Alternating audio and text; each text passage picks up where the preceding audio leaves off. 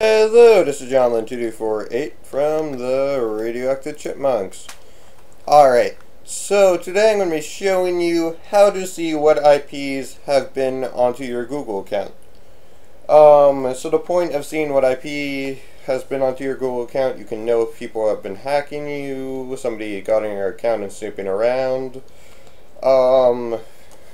or if maybe somebody in your house, like your little brother, it's been going on your account because they found out your password and then you can see that they've been logging in.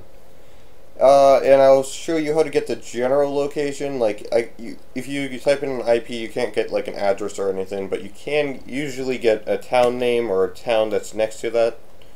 Alright, so type in Google Security in Google. You'll click right here. I'm just going to jump to this, because right above there is my phone number, so I don't want you guys seeing that. So then you would scroll down, recently used devices. That is what I'm using right now, my awesomeness supercomputer. That is my cell phone. That is a computer I use at school, and then I can review more. You're going to want to click review devices. I'm not going to do that because then you get to see the IPs of all these things, and that would not be good. Okay, I'll leave a link in the description. Then you go, for this website, you go to Info Sniper. I put in a random IP, I guess it was Seattle or something, and then you would be able to get to see, like, this guy lives in Seattle.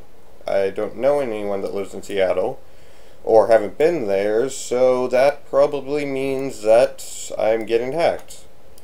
And suggestions: if you do get hacked, you might want to terminate your entire Google account, or if you don't want to do that, you can change your password and possibly turn on two-step verification. If you find that, it's like right up there. Like literally, if you scroll right up, you'll find two-step verification of your phone and stuff.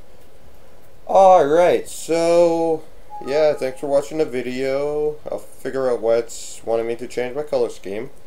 Like, subscribe, comment. Goodbye.